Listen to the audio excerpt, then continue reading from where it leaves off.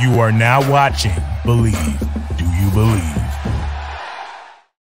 Welcome in to Bleav in Jaguars. I'm Jordan Lugo. Thank you so much for being here. I'm joined, as always, by former Jaguars tight end Clay Harbor here on a Victory Tuesday edition of Bleav in Jaguars. Clay, how we doing today?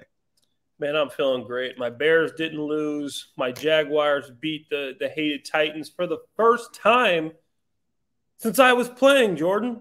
They hadn't done that in Tennessee since I was back on the field. So this was good. It was great to watch. It was great to see. And our main man, Trevor Lawrence, has continued his dominating performance. Obviously, we're going to talk about that. And also, I have to say, I always love it when a tight end has a big day. Shout out to my man, Evan Ingram, just getting it done. So fun day right now. We get to talk about a win, a big win against Tennessee, and maybe even, talk a little bit about playoffs. Playoffs? You kidding? Playoffs? Yeah.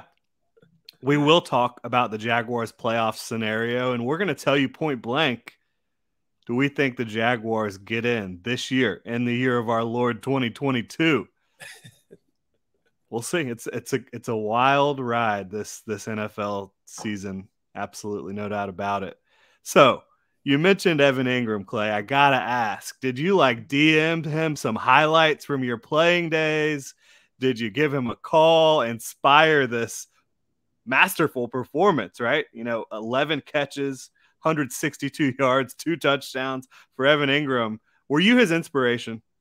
He blocked well too, man. I don't know what his inspiration was, but he just looked fast out there.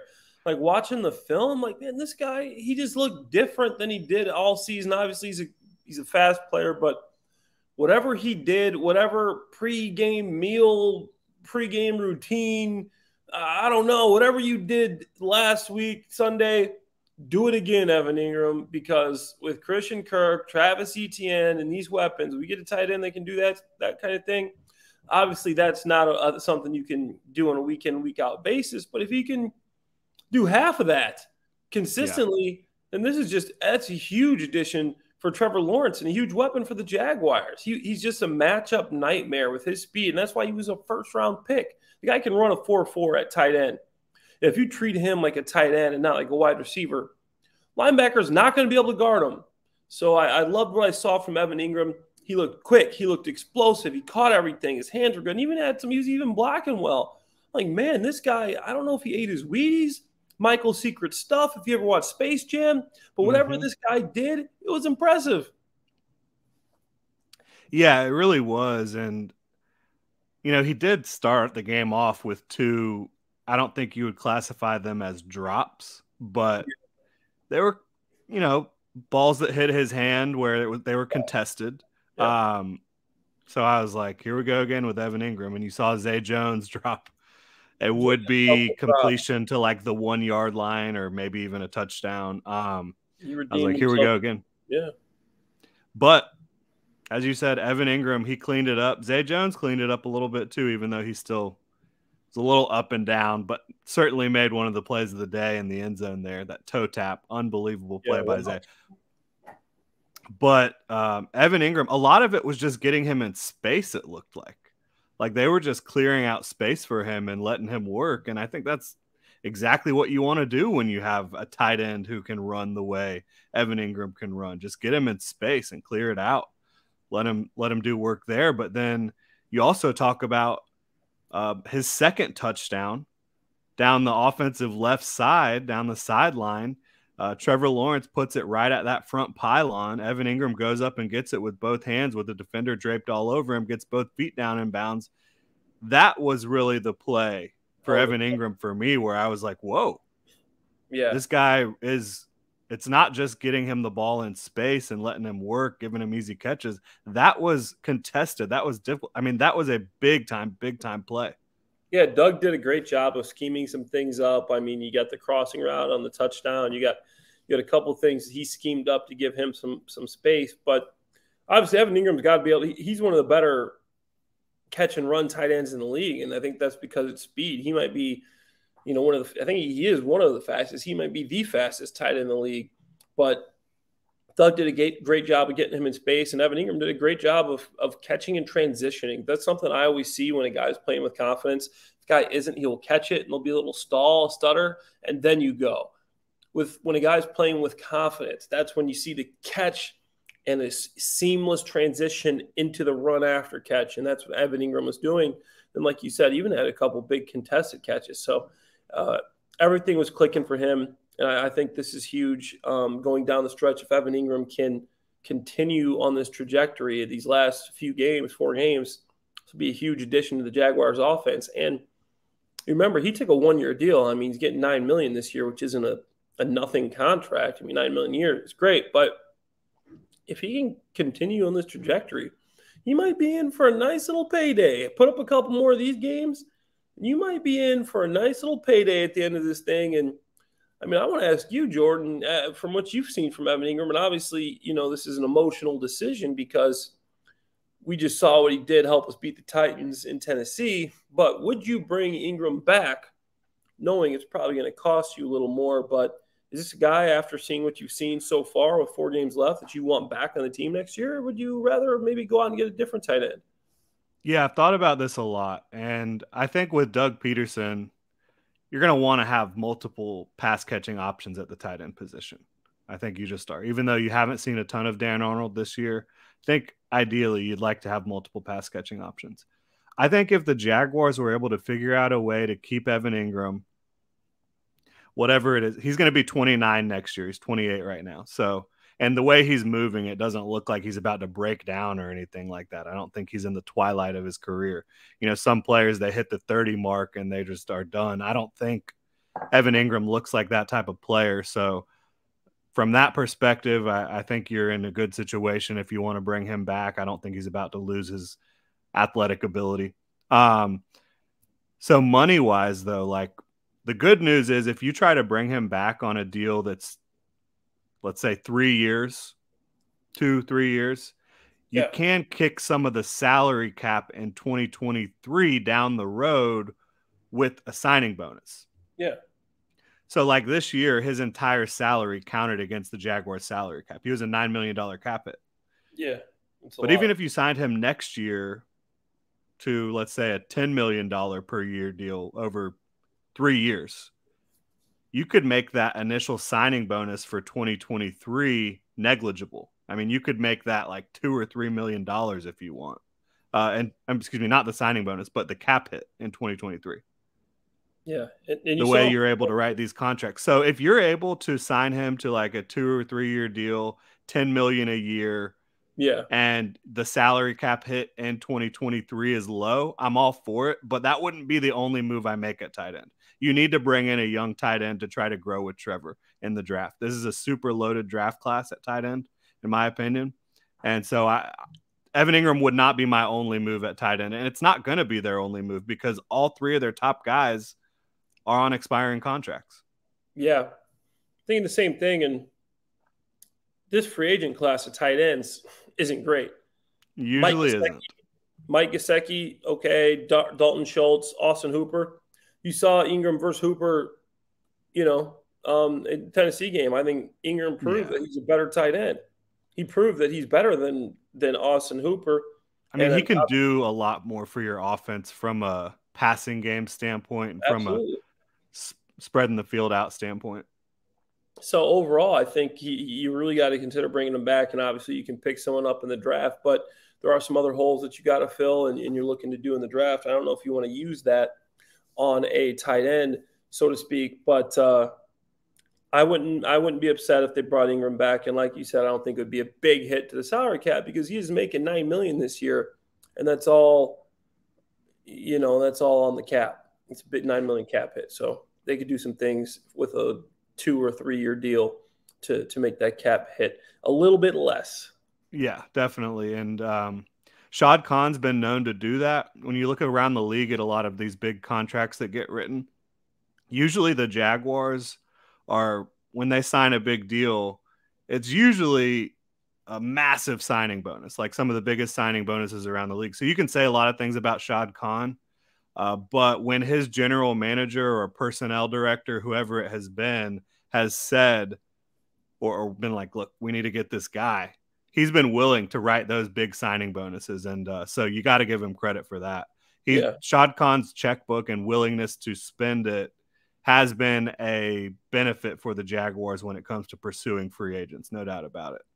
Now, they are tight against the cap next year right now. I mean, right now, they would be over the cap entering 2023. They're going to have to do a lot to massage that. And will Evan Ingram and a new Evan Ingram contract fit within what they can do or what they feel comfortable doing this next offseason? That's going to be fascinating to me because he certainly has earned the right to be a starting tight end in this league again for the next couple years at least. I agree. So whether it's in Jacksonville or not, we'll find out. Again, I would be fine with them bringing him back as long as it's not like breaking the salary cap in 2023 and as long as they are going to pursue someone in the draft, which I think I'd be shocked if they don't, just based on, again, the fact that all three of their top tight ends are on expiring contracts. Like right now, entering 2023, Luke Farrell would be their top tight end and their only tight end on the active roster. So, I'm coming back. I'm coming back. Sign him up. Clay's still in great shape here. Yep, let's do it. All right, so we've talked about Evan Ingram quite a bit here. Trevor Lawrence, 4 freaking touchdowns in Tennessee against the Titans, Jaguars' most hated rival, team that the Jaguars haven't beaten since 2019, haven't beaten in Nashville since 2013. And Trevor just goes out there and smokes them. Again, 4 touchdowns, career high 368 passing yards. What an incredible display by Trevor Lawrence, who not only dominated the Titans on the field, but you see him talking smack after the final whistle to the Titans fans. He gets pulled away from them by Mike McCoy. I mean, not by the Titans fans, but by the Titans players. And then he waves goodbye to all the Titans fans as they're leaving the game. I mean, this was as Duval as it gets, right? Yeah. Oh, I'd love to see him, man. And obviously, first off, they're talking about Jaguars are the Titans' little brother, and they never win in Tennessee. And I think Trevor just, he was sick of that, and he wanted to make a statement. And bye, guys. Have a nice day. At least you're at home. We're going to travel to see you in a couple weeks. And he acknowledged that. He said, yeah, we're going to see these guys in a couple weeks. So, it doesn't matter to me. We're going to get another stab at him. He's confident, and he even talked about the playoffs afterwards, talking about making a playoff run. So Trevor still believes there's a chance for them to make a playoff. So my question is, should we believe it? Yeah. No pun intended, Bleav.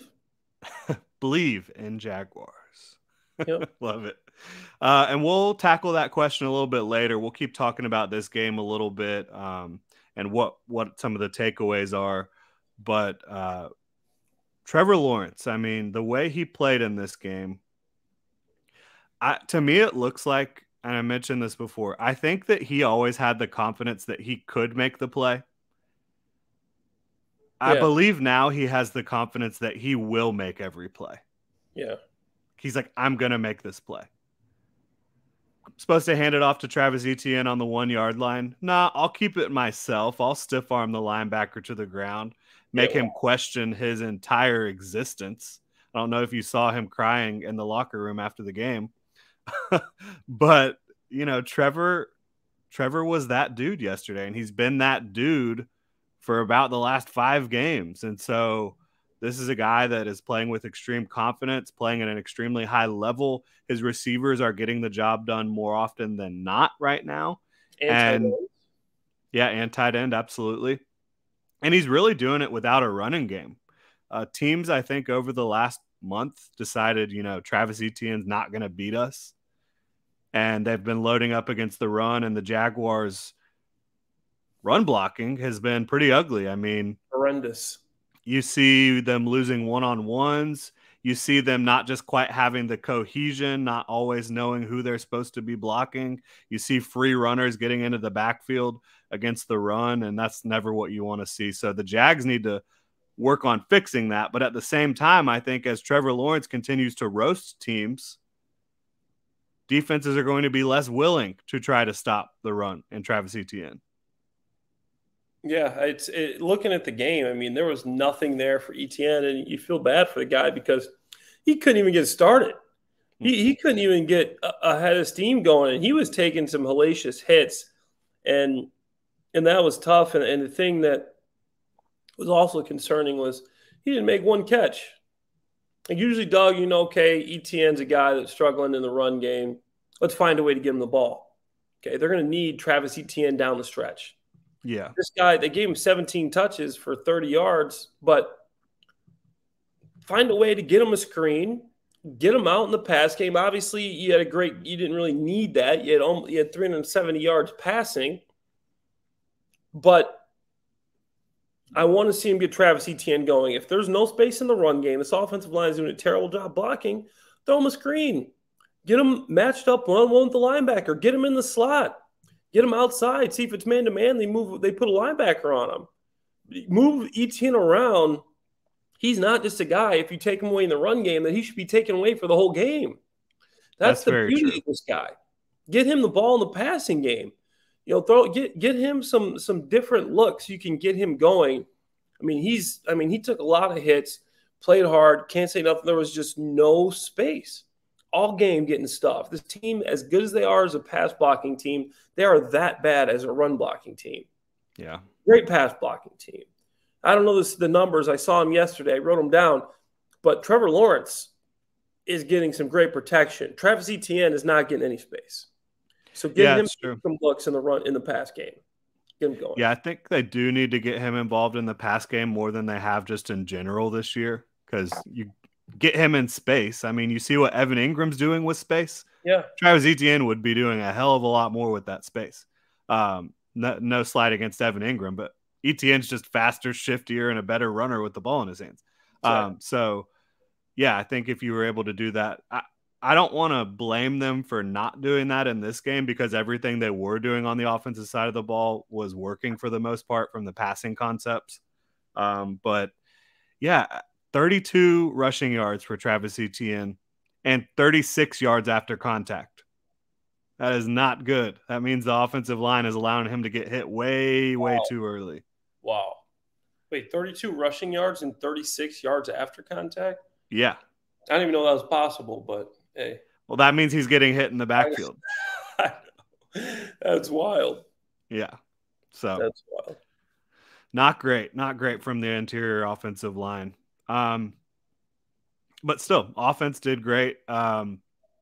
Speaking of things doing a really good job, the pass rush came to life against the Tennessee Titans. You had Trayvon Walker working a three-point stance a little bit more, looking a lot more productive, a lot more comfortable. Josh Allen was able to get in there for a sack late in the game on Ryan Tannehill. You had Arden Key. You had DeJuan Smoot, Foley Fatukasi. Everybody joining the party. You had, Shaq Quarterman, KOing Derrick Henry on the sideline. It was fun to watch. Trayvon Walker, Arden Key, Josh Allen all have sacks. Trayvon's sack, that strip fumble, was great. That was a thing of beauty. He got chipped, and obviously he just beat the offensive tackle there with speed, but you got chipped. So for you to be able to take a chip and still get to the quarterback, even if the offensive tackle, played it as bad as I've ever seen, his chip wasn't great, but that's what he's got to do. He just used his athletic ability, nothing cute about it, and he just made a play. And Trayvon also made some great plays in the run game. He made some big hits in the run game, and you saw how athletic and big he is. And Arden Key has been having a nice season for the amount of stats he's been getting. I'm a big PFF guy, and per pass rush opportunity, he's top 20 in the league in pressures per pass rush. So you love to see him getting some opportunities, and I think he's a guy that can be more productive than he has been. He's only got 3 sacks, but he's been great on pressures per capita there. And I think their whole defensive front can be more productive than it has been, right? There's talent up front. Yeah, Devin Lloyd he had 8 tackles, but I'm still seeing some things, man, where I'm still not sure if Devin Lloyd is the guy. But surprisingly, who's got a lot of hate over the years, who's actually playing pretty well? Andrew Winger. Do we? Yeah, I like this guy. He's flying around, he's making hits, and I know he's got a lot of hate over the years, but obviously this guy's a backup safety, steps in and makes some plays. So that's, I mean, to me, he's been impressive. Yeah, he brings a really solid energy to the football field. I don't know that you ever want him as a full-time starter, but can he be a package player for you? Absolutely, in my opinion, and do some nice things for you. Yeah. So, mention the pass rush. I am impressed with the pass rush, what they did, but I have to say, like, this was a game, if they were ever going to get the pass rush going, this was it, because the Titans' offensive tackles are awful. Just really, really poor. And if you can load up to stop the run, which that's what everyone has been doing against Derrick Henry and the Titans as of the last 5 weeks, because the Titans just can't beat you through the air really consistently, you'll have a chance to do what you need to do. And that's exactly what happened for the Jaguars in this one. But I don't want people to necessarily believe like, oh, the defensive front has turned the corner. They're about to be what we thought they would be for the rest of the year. I'm not necessarily expecting that moving forward, because this was, again, one of the worst offensive lines in football from a pass protection standpoint. Yeah, so if you can get the Titans, and obviously we saw Derrick Henry just running wild early in the game, and I'm like, oh boy, here we go. And I must say, I picked the Jaguars money line, and all my friends were talking trash to me, and I go, no, they're going to win this one. And I know when we talked, I said, I might have to go with the Titans here, but I took the Jags money line, and they paid off. No pun intended. But if Proud you of can you. stop, thanks. If you could stop Derrick Henry and make them throw the ball, I mean, they did have it. I mean, Robert Woods had a decent little game, but they're not built for that with those offensive tackles, like you said. That's not what they want to do. They want to pound the rock. But here's the other thing, Jordan. Okay, obviously it's a big win for the Jaguars, but I mean, they only won by 2 scores. They had 4 turnovers, right?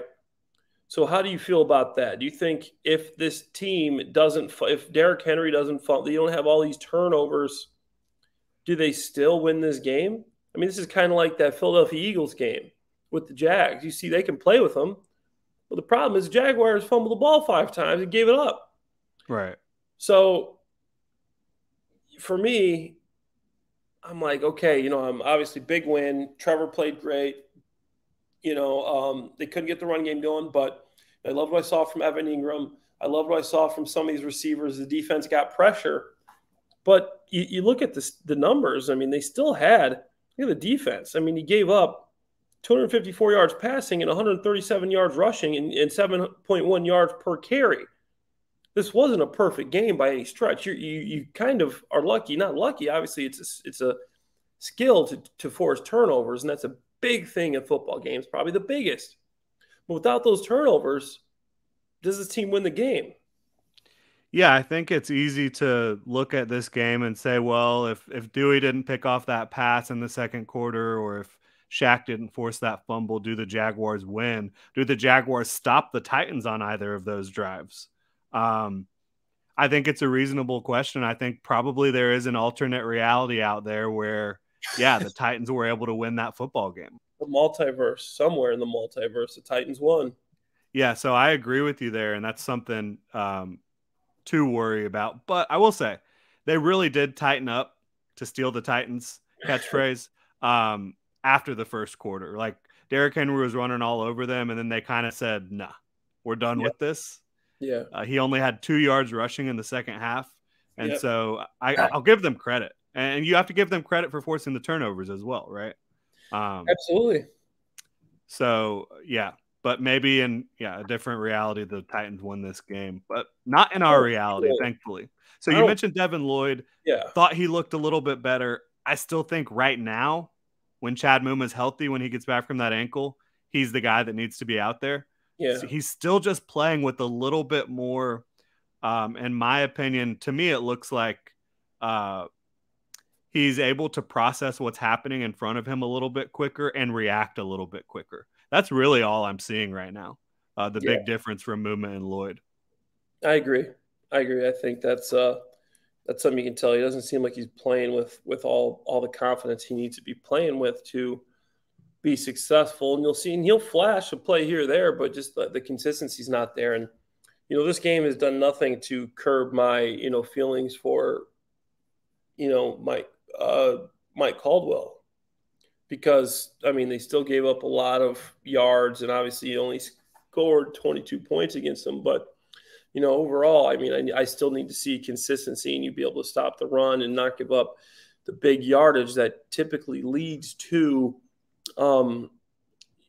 points and makes it tough. And down the stretch there, if they don't stop them on the last play, you might have the game, might not be over there. And yeah, could have got tight. Could have got tight at the end, but they pulled it off. So you got to take the victory, celebrate the victories. But does this win make you feel any different about Trent Baalke, or you still got the same concerns with him as we did last week? I haven't thought about it in terms of Trent Baalke. I did think about Mike Caldwell.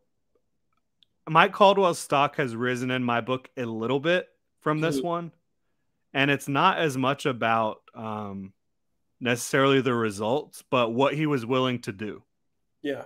He was willing to start letting Trayvon Walker really rush a lot more with the 3-point stance, and you saw the results. Like, that strip sack was not the only play that Trayvon made from the 3-point stance. Yeah. And now could you say, well, he should have been doing this months ago? Yeah, you could say that. And that's a fair criticism. And you also saw for the first time now, Darius Williams playing on the outside the entire game. Trey Herndon shifting into the slot. And I'm not saying that that's perfect. I'm not saying that's going to be a Super Bowl recipe with your left cornerback and your nickel cornerback there. But is it the best, the highest ceiling that the Jaguars could have in 2022? I think so. I think Darius playing outside is a big upgrade over whoever it is, whether it's been Trey Herndon or Tavon Campbell or Chris Claybrooks or Buster Brown, whoever. And yeah, is Trey Herndon a little bit of a downgrade in the slot from Darius Williams? Yeah, I think he is.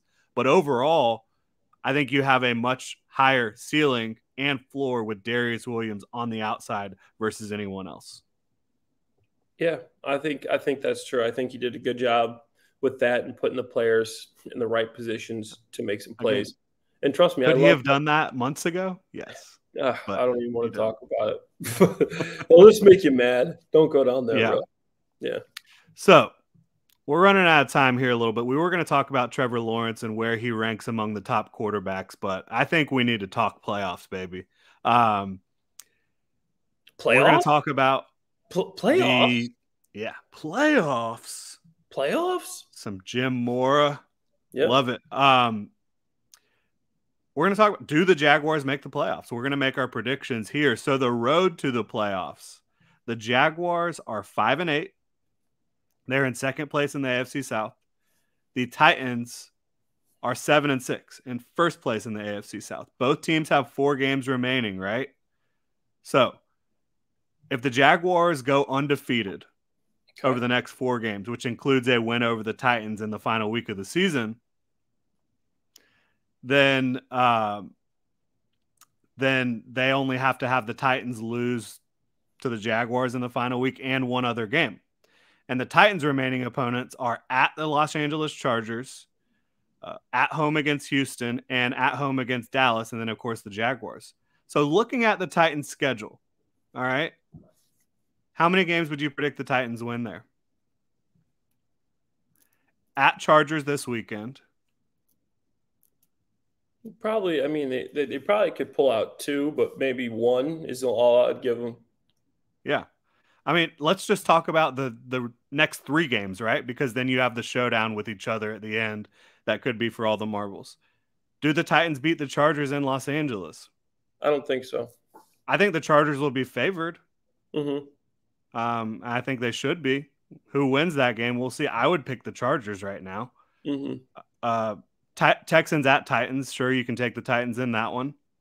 Yeah, easy. Cowboys at Titans. I think the Cowboys will be favored in that one. It'll be favored. They did just almost lose to the Texans, but I think they could pull it off. Yeah.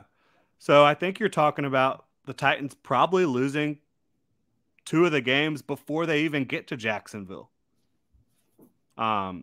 in week 18. So if the Titans lose 2 games before that showdown in week 18, that means the Titans would be sitting at 8 and 8. And that would mean the Jaguars would need to get to 7 wins prior to that final contest. Yeah. And they could potentially sneak into the playoffs at 8 and 9 as division champions. Wow. Right? And the Jags, they play the Cowboys this weekend. They're not going to be favored to win that game, even in Jacksonville, not by a long shot, in my opinion. Mm-hmm. But with this scenario we're outlining, the Jaguars don't even have to win that game. They just need to win 2 out of the next 3. And then, of course, beat the Titans in the final week. They play at New York on Thursday Night Football. What do you think about that contest? Well, Mike White looks like he's got some ribs. I mean, obviously, they got some big quarterback questions, but the Jets defense is really good. The Jets offense, not so good. It's been better with Mike White, but I mean, I think that's a game they can win. I don't think that, probably looks like a coin flip to me right now. Yeah, I agree. So we'll see what happens with Mike White. Yeah, and then you're going to have to go to Houston and beat the Texans, a team that you haven't beaten anywhere since 2017. Wow. It's all right there in front of them, right? Yeah. So again, just to recap, if the Titans go 1-2 over their next 3 games, that means the Jaguars just have to go 2-1 to make that final game against the Titans on January 8th in Jacksonville for all the marbles in the division. Do you think they do it, Clay Harbor?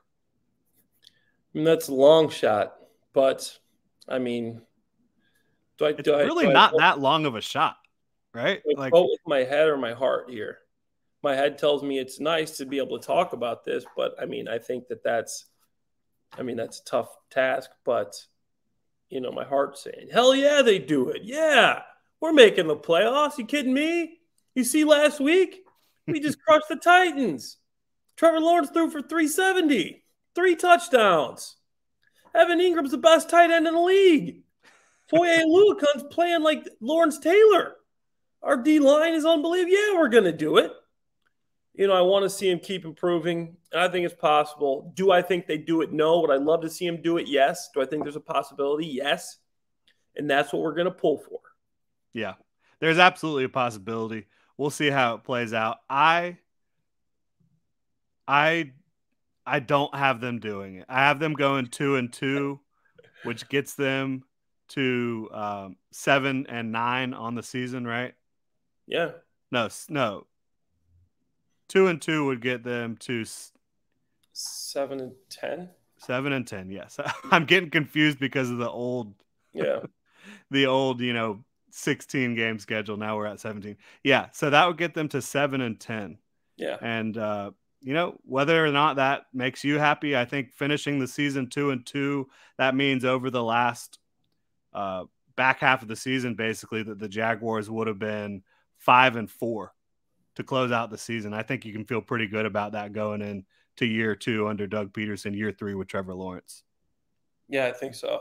I think they've definitely shown some things. And I feel like if you were to tell Duval that Trevor Lawrence has turned into what he turned into and they missed the playoffs this year, and I'm not saying there's still a chance, that they would be okay with that, to know that, hey, this really is the guy, and this is our guy, and this is the guy that we got for several years to come. And people would be happy with that. Yeah, I think so. And, it's right there. The playoffs are right there in front of them. They can absolutely go take it. I don't think the Titans are going to put up a huge fight down the stretch. But counting out a Mike Vrabel football team has burned a lot of people throughout the years. So we'll see how it plays out, certainly. But we both have the Jaguars just not quite getting in, but playing better down the stretch and feeling good going into the 2023 offseason. So that's going to do it for Bleav in Jaguars here today. Clay's going to hit you with his parting wishes at the end. We got to say a big win. Let's go. Duval. Love it. That'll do it for us, y'all. Thank you so much for tuning in. You can hit me up on Twitter at Jordan DeLugo, Generation Jaguar, at Generation Jag, Clay Harbor, at Clay Harbor, at Clay Harbs 82. he doesn't have his tag here for me to read this time. Oh, sorry. But if you enjoy the content, if you enjoy Bleav in Jaguars, please subscribe on your podcast platform of choice. Leave us a review. You can also check out YouTube, Generation Jaguars YouTube page, where you can see all these podcasts in video form, at Gen Jag on YouTube. So again, thank you so much for tuning in. Hope y'all have a great day, Duval. Let's go.